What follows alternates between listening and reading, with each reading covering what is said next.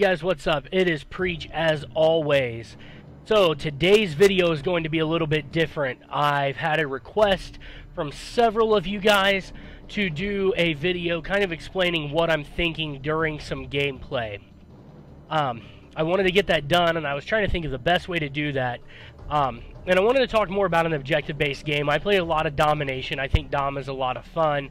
So I've got a game on Gunrunner and a game on St. Petrograd where I'm going to go through right here, tell you guys what I'm thinking. I'm not going to show the whole game because it takes forever, and there's a lot of dead time and a lot of boring time where you're just sitting. I can explain some of why you do that, and a little bit of that is shown. But you know, in the second game, we get up by like 100 and something to like 12, and it just becomes the enemies camping in the back while letting us have the flags, and the game ends like at like 200 something and the double digits, like 40 or something. It's silly. So we're not going to show the whole gameplay, but the action stuff, and I'll explain why I'm doing what I'm doing. So without further ado, we're going to jump into that gameplay right now. Alright, so as you can see, it's a close game, but the enemy has all three flags capped where we've got it paused right here. And my objective is thinking about getting this B flag back, because wherever we spawn A or C, we're likely going to get that back. So my thought is B. So I'm going to push up ahead of it because I know that they had been spawning A and likely where they were going to come from because they had just capped that. So my thought is to prevent them from getting to B, so that we can have it from the A side. The problem is, I really thought some of my team would come up and try to cap B, and they are not. So I'm trying to watch that, waiting on my team to cap B, and I'm in a tight little situation here. My team's not doing it. So what you might not be able to hear right now in game is exactly how frustrated I'm getting, because my team will not go cap B. Like, they're not even attempting to. So I decide to go back as we've gotten farther behind and just go ahead and get this myself, kind of pre-aim in the directions I think they could be coming from, see that there's a fight going on up there. But as soon as I get off that flag, because I know the enemy's going to be pushing it, so this guy doesn't see me and get an easy shot in the back. This guy's reloading. I shoot the pole instead of him, but we get him on the second time we peek back out. So now we have two flags. We've got C, we've got B. So the whole goal here is to keep people from pushing towards B from A. And I think I just glitched out there a little bit.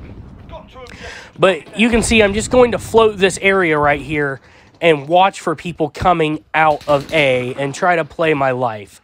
The reason I'm being so cautious and trying to stay alive is because streaks can make a huge difference in a game that's tight. They still have the lead right now, but we are catching back up a little bit because of having two flags at the same time. So you can see I'm just floating this area back and forth right here, getting kills because I know generally the direction they're going to be coming from. Now we get a UAV. That's going to help us a lot. That guy's coming from A again. Push back here. Nobody coming at the moment. I always check this left side in case they're trying for the long flank. Occasionally you get guys trying to be sneaky and play that direction. But then go back, peer back this way. And the reason I come back this way, in case somebody snuck through that house like that guy did without me being able to realize it, or somebody coming up train tracks and my teammates not catching them over there. But we're going to keep patrolling this area right here over and over and over again. And that's pretty much the entire goal. Hover around B. My team's sitting back on C, kind of playing scared and coming up to B. I've got one teammate pushing towards A, and the whole time I'm playing, I'm hoping he does not take that. And here, my whole goal, I've got a VTOL. I didn't want to rechow that guy, stay alive, but he didn't see me escape over here, so watch the flank play, all right? They're looking towards B. Even though I get the hit marker of the miss right there, I've got the easy flank play right there, and now look what we have. We've got a chopper gunner. We're on a merciless streak in the middle of this Dom match. So now my team is spawning A because they went back there and capped it. That's not exactly smart. The reason you don't want to triple cap is because generally what happens in that situation is the spawns get messed up, the enemies start spawning both sides, or we start spawning mid-map and have to watch out for enemies from both directions. And you can see me running back and forth a little bit paranoid about that right here. But the plan is get up here, get hidden in a spot where I can just bust out my chopper gunner. And you're going to see why sometimes I don't like streaks on these maps. I'm only going to get one kill, I think it is, with this chopper gunner. But watch the effectiveness of it in the game as our team's lead continues to increase. Look where everybody on the enemy team is at. They're all in a building. Flying around this chopper gunner right now, and everybody on the enemy team's in a building. There we get a kill, but the rest of them are just hiding in the building. The beauty of that, with them hiding in a building like this, is that means they are not pushing the flags and they're not taking the flags. All the flags are outside.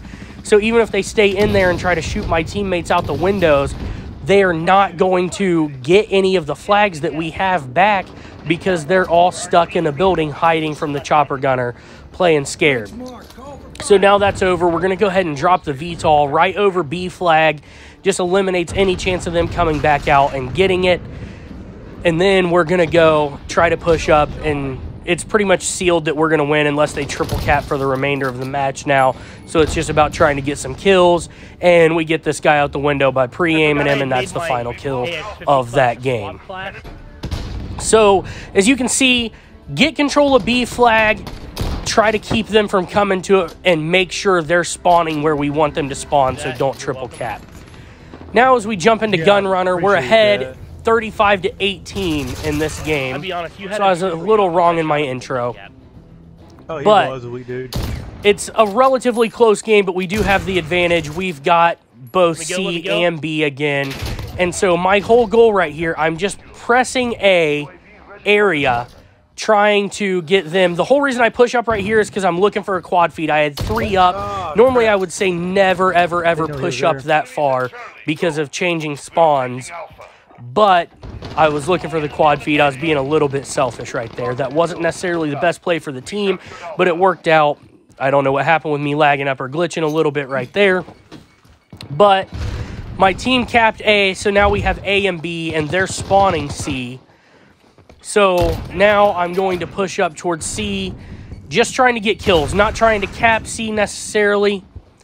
As you notice, I don't even go to the actual flag, and that was an enemy right there. I don't know why I didn't shoot him. The yellow threw me off because during this game I was playing with the... Is that a really pretty triple kill? Colorblind filter. I couldn't think of what it was.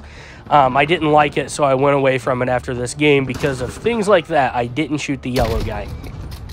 But notice I didn't get on C because I want them to still be spawning back here in the C area. It makes me have a pretty good idea of where they are. Somehow I get this guy while being flashbanged by him right here, just by predicting where I thought he would go, but then I get picked off from behind.